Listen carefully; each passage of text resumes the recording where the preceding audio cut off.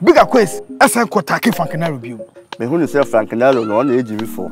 Boy you say a boy didn't like na Frankenaro so na organize. Obi aye ne match a obebu. Say we ye panyimu a Big Akwesi onimu yansa. Senior man 17 bi o ye panyin any sa level ni tane o ya me fi no. Senior man na wudum kwasasema Akwesi mi tiam. Tie wade bo na we panyimu na sa wo ya na sa wo nya umpanyi fie no asa ya ye nkran de. Ntimi de meka che Big Akwesi ontwa so. Bo ntwa so ye ho behim. Enye ntokwa nye. Big Akwesi ni so ahye ni so ahye. Mo ye disi. Who incident be a game na say Oboy Siki so ajire kwa be burger be a players. Na me ho na me jira. Na me no me mbre mu bia say Oboy Siki. Hamburger. But Oboy Siki. How pay mu pa utimi ho du oba. Ono obi yire akoda. Asem na ono ne wo so no. Ya asem na wo so mo. Sasa. So person will send this car Echo Ghana, the only app Poleeno. Me used to be a lemfi. Lemfi who used to a secure, a fast. And a woman and one say or more rate no a so chain all the other apps and Poleeno but also send this car so I say obey you promo code with Poleeno Poleeno. Say your first time now send $100 aqua or mobile $30 cashback. Kai say o send this car coffee now ne abusia for a child. Lemfi now per day. All right. Yeah, mamu nyina kwa aba Poleeno Multimedia. The name still is the fresh boy Papa J. On tiase sabe pepe de tie. Oh, na me Sunsum awon fedua. Ezi ono so ya ne ho controversial guy bi. O hiamia ntokwa eni ho eno wo de ba. Ba me mfi no. Me mfi because me jamlem. Ono so janlem. So eno ho Oboy Siki Big Akwesi level bi I don't know. Oh, na sheba be din komo kaka issues ka bi akoso. Issues be akoso. Obeka yakobo ball no issues be akoso. Ye ball ni wie no so issues be kwa na ese akoso. I just say me nim niema akoso this time. Ko I o ma just say on dey be o pe violent. They be o pe problem. They don't want peace. They want problems. All right, before say be din komo no say o Canada, o USA, o UK na o pesa wo send ska, o pesa wo transfer ska e de bebusia for e wo Ghana lemfi say me kan tell say first time and we use app no e transaction na o send it from $100 e kwa lemfi e de $30 e kan home. Promo code now be you see Poleeno Poleeno Poleeno any promo code. Lemfi say obetime transfer ska e de about mobile wallet so and say o bank account so. Free. How be any Lemfi any bit my way e dem areze we missing link na ni like ho me scientist or scientist scientist ucheche mu yeah. Okay, Lemfi say o send this ka e de aba no na o send love and support to your family. Love and support near there. Love and support near.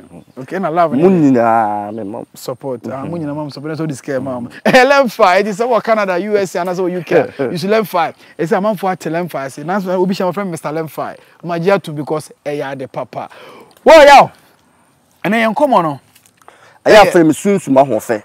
Aya ya oni e between me ni umi. Na say obi ani see frame Sunsum ahofe. Na so munim ntibiga ya mo de mo member me real name.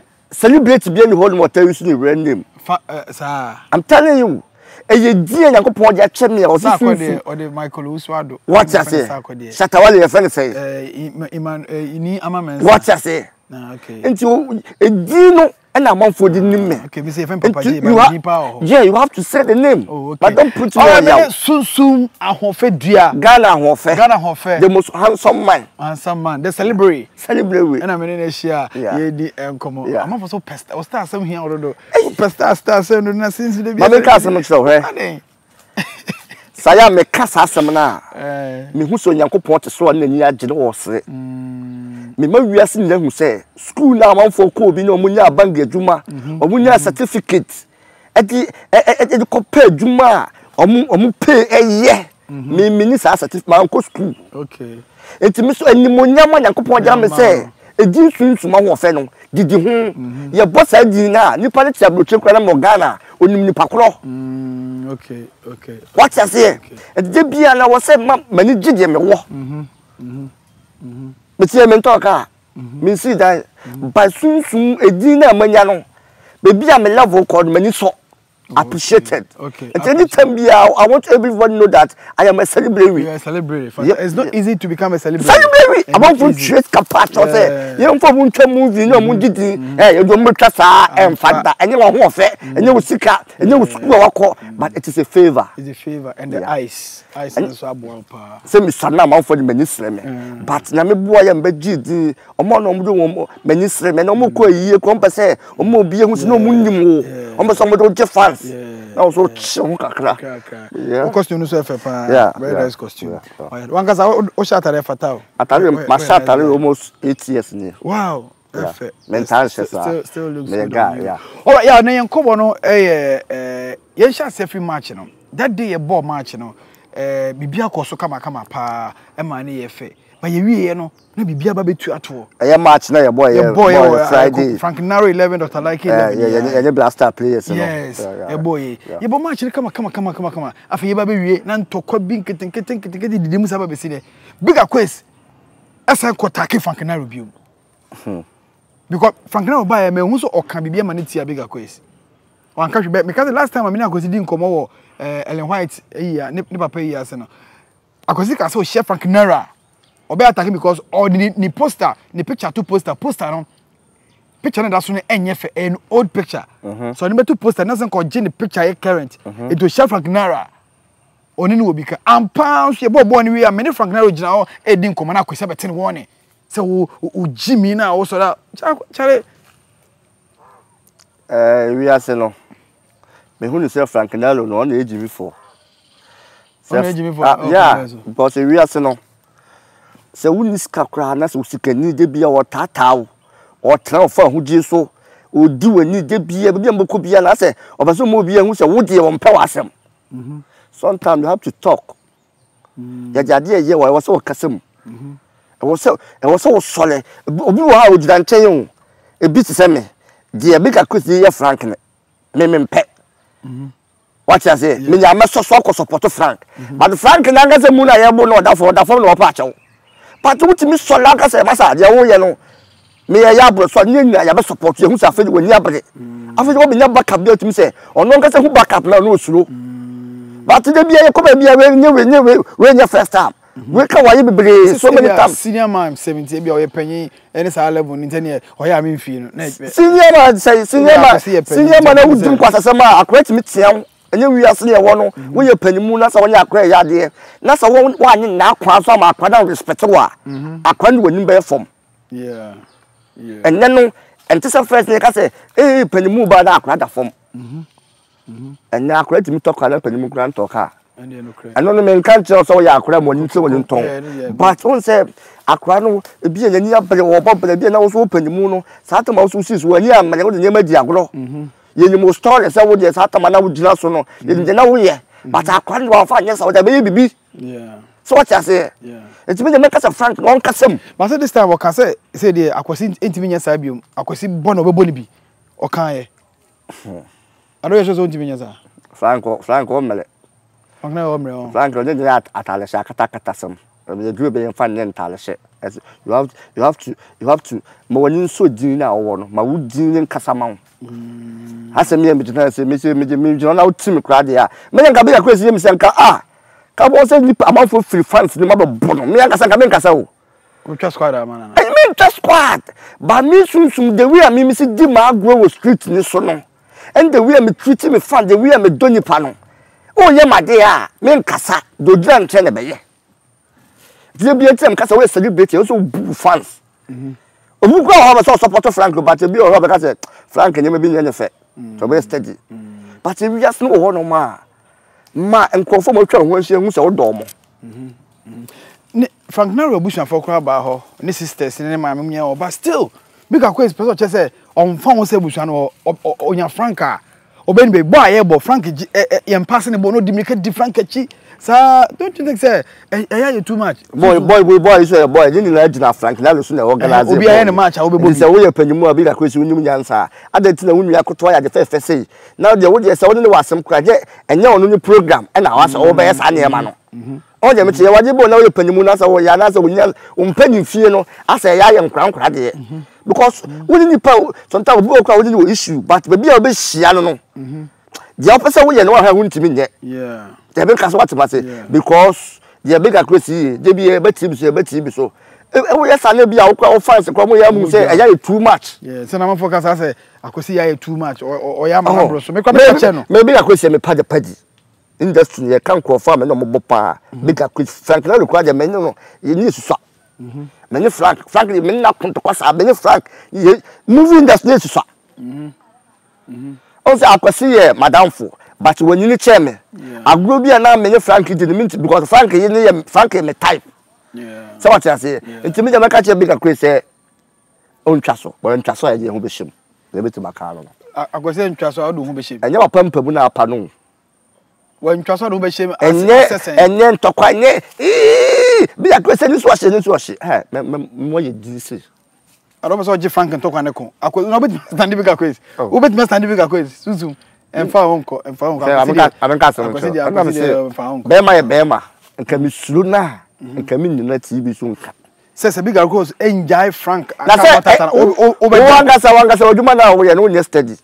Big Akwesi assembly ya count so many times on the crown. Okay, we are make customer say me crown, but me who Jim. But what there no? What Akwesi be no. Say when Jack Frank how obedient to Konako. Yeah, so shame than a bano. Yen di atem, yen kasema yen trubi. Ye Kenyan sasam. Tinyansa no bi atro ma. Ah, koya Kenyansa me kumi ho ma no. Sa na so de Tony pa. But enye be ye ho no bi agun say eh, obi hu no ntokwa ko yen ja de. But as somebody be can to say mood because we macho man and as we obi na to na hu se de bia ni pesumasi e di ni pesumasi ani kra eye wo ya yeah it's me de mu na ye me family mu na ye me busia big Akwesi madam for frank madam for but as a big Akwesi e ya broso on twaso me na got me come confronted say o ya man e too man di ntina frank na ye ne den ono frank na ye program no on na organize program say e call say bi obi ani chi ye e man ka bomu ba yeah, man come my peace ba Dr. Like say me party pano but me hu na che ye share che na ye share ni ya che yeah so what akwai for so not say football ma je get that a che is ah oh no kwa kai me asam be kai a che so what na no say share no kai na ah wunye na so the celebrate I didn't get that time na celebrate ahon fa na kasa if you are beautiful than somebody girlfriend can rush you, you know. So they me want fetch patapare le win. Na Ghana had why say me me compare Majid mo Van Veka mo John Demelo mo. My whole friend is so pretty. It's top notch. I'm so pretty. I think say what big Akwesi where dey me dey holiday only Akwesi in terms of family so e be family so. When you feel Frank Naro so family. Once Naro emre. Akwesi slow me. Me Akwesi slow me. When you Petoka want to me nkuno. Me person Akwesi benya issue. Akwesi want to me. O me bla pani ba to me say me no me ya stubborn. Me person Akwesi benya issue. Akwesi dey. Ba mo hwe na mo solve na sa Akwesi Frank Naro no. Ni nyina achi no match na kwa wiye. Ehu incident bia sad show na say game na say Oboy Siki so ajire kwa me burger. Atade mo all train free and then people say just say I don't get it. Big Akwesi Oboy Siki trouble people at the same time. Was so you more quite burger. Twin say obi o ko be a players. Na me ho na me jira. Me ho dey cause. Munyina mo ho ye. Ena mutimi an solve that problem no from there. Ene kwa burger akwakwachi Oboy Siki. Wache no. Wache no ene from police station ye wo wache no. Okoroya TV ko twen no ye show. Oni CID ni no. Ena omo say onko omo wi a obeba. Ampan so ba police station ekoye akodi police for nsem. Case me no ka say Yama Oboy Siki bill all right but that's so police for nsem. Sunsum. Mu sa dey we nti wonti man hwa nti wona mo. Won say ana America no. Se me no shia ana me me yonko actor bi shia one on one a. E wa agra yi bitibadi abala obi ani ho. Yeah. Ani ye ko shia program asese ya. Agro bi ko wona se me no wo sa agro ni dia bi eduru ho akra yenti mi sa agro no. Na me no mimbre mu bi a se Oboy Siki. Ya de bia no sa wonde mbofre di agro na mbofra no e de buo no respect ene ani die ma wa ma wani so encheska sika betimi ama woni akra kotowa ntama ye basa akra di she wodi pama de we obesi akasa ho no hamburger e ye dran nua sa woni ni wo issue kura na and then you pemusa. Yeah. Ghana ha. Say when you're 90 years, na a dream new to you respect the mount. But so when you're 90 years, na a dream with you, you respect the man. I say, oh, 30 years, when you must a dream with him, could be who has what you paying for because a dream idea, a chilling answer. A chill say, or life from the mere shroud. Or would you in fear beer, and that's what would you be beer. A chest will be or do yeah. But Oboy Siki. Yadi buo man ade a wo ye kwa moga enye papa ni mu pa utimi ho du oba twene se konfo e twene se obi asebi ono obi yire akoda onza ko to se ache konfo so ko wi apa no na ko wi sika wa akra na enye wa yi bia sa ba ko to se ablante we no obi yire akoda ni ache na nde be issue o ko e be wa hi na papa ni mu wati mata ma boy kwa no ewe wonsa won say as a lecturer ho ma wo je na ewu umu to wo je na ewu awo de me che no na wati mata ma buo wei na wati ma hodo abrantie twena ya na pia bonten nje se ne ye na ye no nam no ye hu mo bo se bia we jina wo bia ye hu se umpoma ye mre ma je wu ye ko se o che se woni ye ya ho de ye pe ko so me ye obia the same thing ade be ye me ade bia ko to se wunua o bra na asasem bia to na ade mi na to na se kire ba me so aka me dey ni wo siesie ho agire yi so what ma say ko ye na nka boy so akoma ba na so ji boy to no hwehwe wasum wan fa mpanimfie wan for bibia to ntem se je wo ye no so buru anim ase because bo abranche so wodi kwa boga so wodi wa ye movies kakra man for 1 2 nim no se je wo Oboy Siki so ye nim no Oboy Siki ma ye me na fofo de bia me no mo ti krofrom uni Oboy Siki ma o minim ne ma ne ba ye mpanimfo minim ne ma ni bi pa ne ma ye me na fofo pa okay sometimes ko mba pa ne kwati mi no bi nya asama na me fa cha o ka che ne man se sense man oh no ba ko na so Sunsum ono ka won kan che ye wow Oboy Siki ma wo krofrom ha ya ne ma ye mpanimfo me hu bi da me pe bi ehu pa me person hu Oboy Siki ma o se me che no ye jina ho se ye jina wachi se ye papa ne wasem to wa ye ba be support o cause ye hu se Oboy Siki ye gidi wa kwa yeah for real oh but on person ni die no ase onyema bia wo ye bia no ase wo ya ma na boro so boro so edi no bia pe but ye nkan hu se nipa atemu wo ho ada chi o ba bi ko ntade bia ye bia ne for respect ene mpanimfo so hwe because wo Oboy Siki obi ape wasem wonsem bia wo kan kwa sometimes wo wasem wo kan kwa wo twan kwa to nipa no so but ye ni etimi fan say wo ye panimu nti ne hwe but eno no dem chese utimi hodu obi tamebo me kwa me ya branch kwa me nya sa ne ma ono so chese bebi ara kwa boga eba na ho place ne wo omo so mo obi ama ho na boga ba ho eno ye se boga mfi ho nko wo ye player na woni ho na mo ho mi ye nwere okita kamle wo ye player ne ye ho na mo ho ye hu amanfo guest mo kura mo ho no amanfo guest mo kura ba ho amanfo guest celebrities ne big guest and ezemu nyina o ya me kire no amanfo da wo ye maza o kasa sare na mo ye obeje jai hwan mo guest ne ba o se me kan ni modi ubusa me se ubusa na me se me kire me ba no ba me so ujire bi ho me ba no ba di machi men ka so ba je wo but me say asinitwa for man no mo me say amanfo guest mo ba ho ma ka se sinitwa for ma and me say amanfo ye nkrofo ne mu bi e guest ba ho omo so mo nye footballers ye hu nkrofo mo je ko mo nye footballers abla na mo ho no o be so say Oboy Siki aheda say obeso ogu kwa mboga ni mase me hu ni say one ne wasam asam na one ne wo so no enye ba bi se na say o je sa na do ye na time dia asem na afusu mo me je sa asam ni minti men kan wo ha edumne no so se me kan wonu se me je me nsuro me kan ba je Oboy Siki ye no time eye nkura ne ma na o ye no eye nkura ne ma ena wo metima ka say wo ye mampanin ye ne de ma no ya aburo so chi akwa mboga chi Oboy Siki eye straight so we asem we a simple issue no am ka sem cho se kwa mboga hu nyansa esi obi anim say Dr. Like na wo so ana bi ofre Dr. Like ana ofre your godfather Blasamoa okay ana ofre Miracle Films producers bi ni mpanimfu bi ana nka ode to wo manim said the papa na ye ni anye no mo to nsa fa mo mi no mo ye so mo kasama me do Nyankopon so Oboy Siki won twe wa ko betima foko papa Oboy Siki woni no obetima foko mpanifo no mo to na twa fo mo so akọ sa mo fera ma yes and the right thing is say police station or the court where right na me ka say we kenye case bia you can say I don't who say be hold you say that's me kasa me jira na nya wote me ye show na wo so we ku to we na udani we ku to we na udani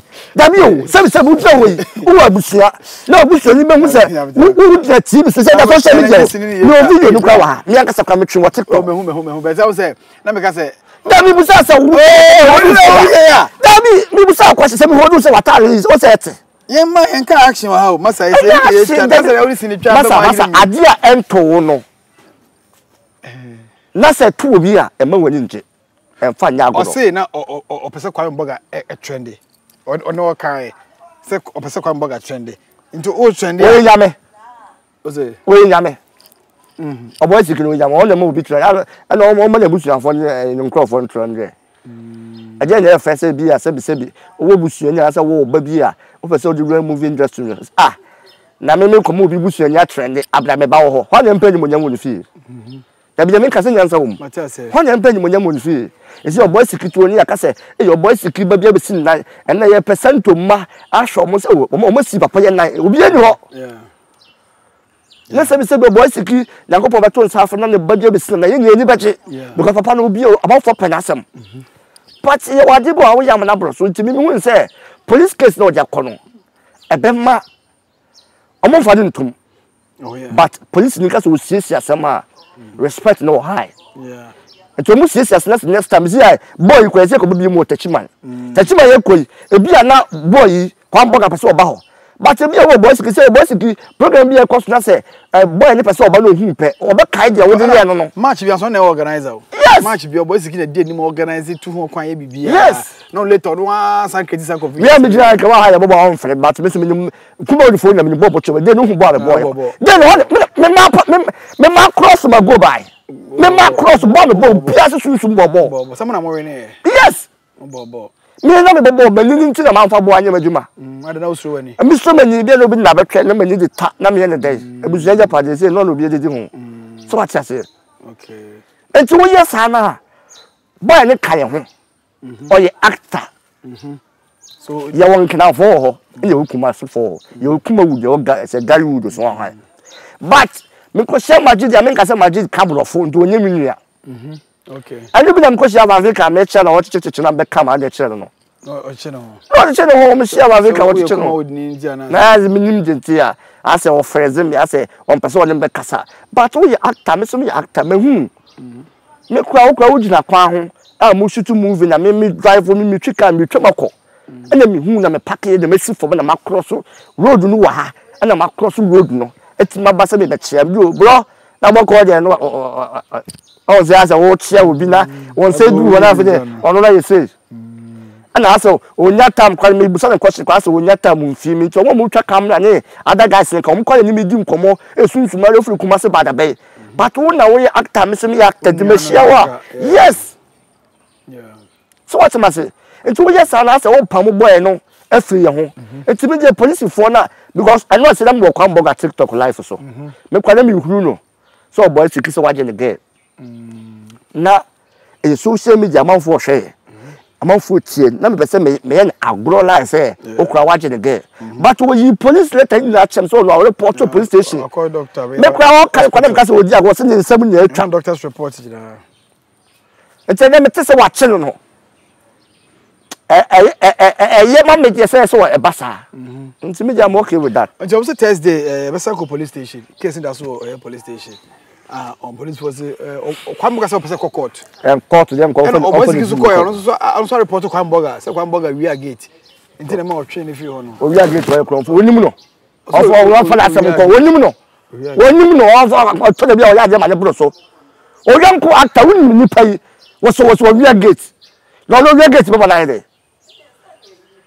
o we are gate baba na ide unim ni pai unim no eni pai unim na pai kronfo e mo say want me amfa ni obi na kwamboga particular da bi o me say efi a wutim na say wo bo say sunsum be wuro ha unim me pai kronfo but efi a wutim so hu so bi be wuro ma bla unim na pai kronfo But I don't think say in some say so na Oboy Siki one person a to be otimi sheki oye bibi ma industry ni mu nso timi eh kaka you was shaking and you was shaking when you send the man for so okay okay and the boy na busu afo hu video a wo Oboy Siki come pe wasem bi ka na girl kra hu kra na fa na wo so pe masam do ya kasa masam ye kana busu ni house masam na wo bele ni e brother be ni me come masam dina na okay busuafo say ne girl kra hu a ka say ne girl hu a ne bu fu say ma me nche nyansa o che me nyansa je me nyansa de ka say kwatasam die true boy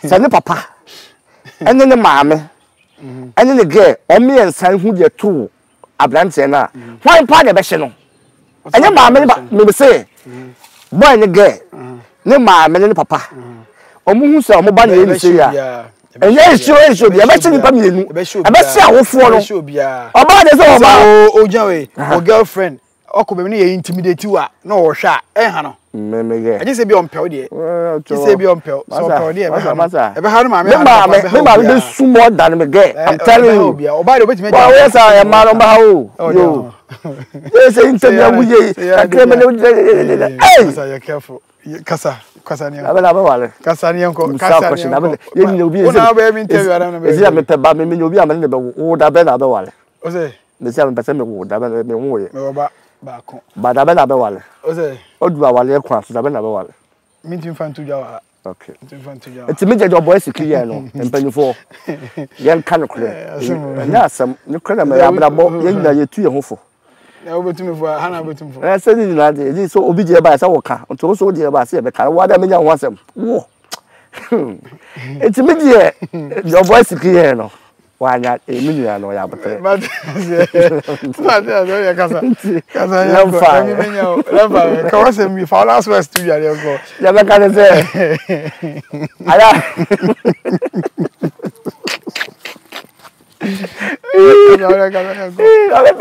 oh kasa masam moya o password ara me on carry so yes ade ya e ko ni sa o enti ya o yan sa de e be ko ni sa o me ase ohun me ge de so o yan sa e be ko ni sa ohun me ge de ohun se me no ba jina ho me no ba jina ho me superstar me timi ma ji nkomo I am a celebrity me fans bi ya ma bi ya mema what I say so ohun se me fan bi se bi o ye ge na so ni mi ji nkomo nje se me ye ge so what I say but o de no okay o de ne de okay okay so wo ni hu sa nti wo no obi enim so your blogger ye enim so your blogger manfo nimu wo ye star but ye star dom ne de e bi e che nte but wo je ne de ba ma mo che de anya hwe anya hwe but wo ye case mate yanko ma na kasa wi enti Oboy Siki meslewo yeah ye nyina aya dom bi na aso so yeah ana na ye do sam pepese do yeah enti ade abeya obesie wo nua ni mo nyam de ne hu ni se ne yeah me nan me kra say me de me nua bi kwa duro so say be be say me cost for channel ana say me nua bi atoka checheku ba industry checheku ye yakora be ka so oye me ba ba industry no munchi abatoka me ntoka mani ji e fe bia ye ko ba bi kra say me ni ka me tima fro ne ka yeah indeed anu chese say me say o man ye wo ya eji na me say me so me wo no mani so yeah enti me mani mbere obi yeah na de o pa say program ni share yesu ni amanfo ni bi fa na no no for before na me frank akonto kwada ba nas me to me nsa nyina wo no so na ye nkasa oh okay ba later ye frɛ ye ho sisi asɛm no mo frɛ mo oh okay because ye obi a ye di agrofit ye nkra brim say issue aba ana ntina ye be issue be na ba ho ba nas me na asɛm bi na me ntim ho asɛm ba e ma ho na enye ma ho oh okay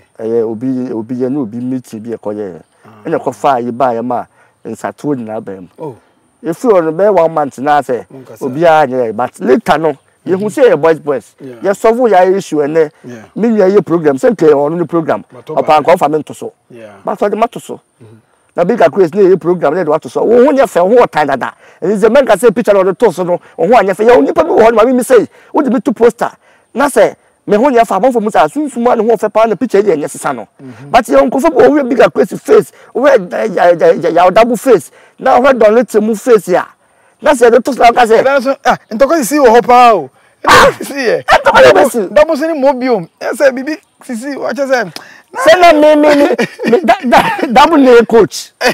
And na oyi mi film. Mobium no actor but na down for people ball or Accra ball renting on money buy.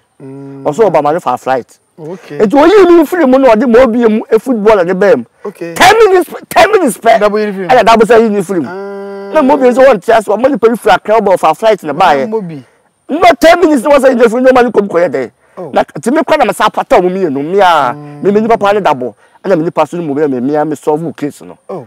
Na me no man for me no more issue ho. But the be a do no. Na nkoye sa anyama no. Oni amanfo issue ba umba park no so.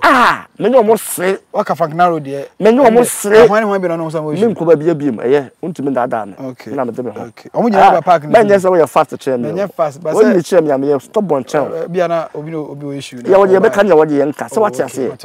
Enti eye ye manya misuro mla yemu wuti wias na se misuro ni mu a na wunua ye wade hu bebi a nti Oboy Siki party kwa be just fight mo ne mpanifo se bi mu han ka be sa de o ye wade bo hu ni pa bi a wonye nti ehwehwe ni mu ne ma.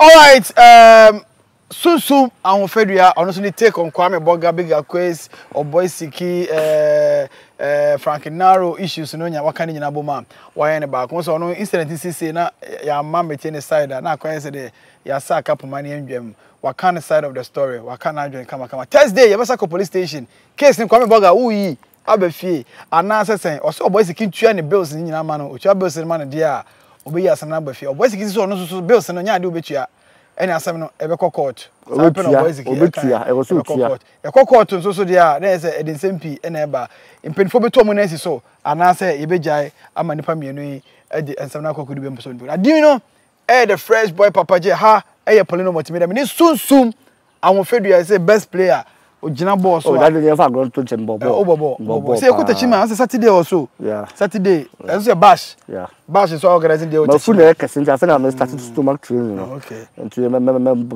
training akopem Saturday yeah ko tachima na me bobi okay but me fa me social media handle no to ga me pa check ko Facebook na page so me page bia me wade am ye wo ho enti ben ka so follow mo TikTok ya me ye TikTok one and one me no Facebook da bi enti ko Facebook page e Sunsum ahofe Facebook yeah Sunsum ahofe what's that interviews bi ni ade yeah me on say me foundation me interview bi say me ye gu me Facebook page wo enti amanfo nko no mo ko hwe sa me interviews na me ye no and no say ye ko Kumasi omo ton akrante bushmeat e ya atwemrum me ko ye interview e wo ho nice interview e da me Facebook page wo ko ko bo Sunsum ahofe na ko TikTok so me di agro ho pa me di agro ho TikTok so ye Sunsum ahofe ko TikTok ye Sunsum ahofe and na ko Instagram me IG so ba bia ye Sunsum ahofe me Snapchat ba bia ye Sunsum me YouTube channel nko no ye Sunsum ahofe TV me YouTube no so me twa me yanka say me movies e de go nti ko YouTube na bo Sunsum ahofe TV or Sunsum ahofe television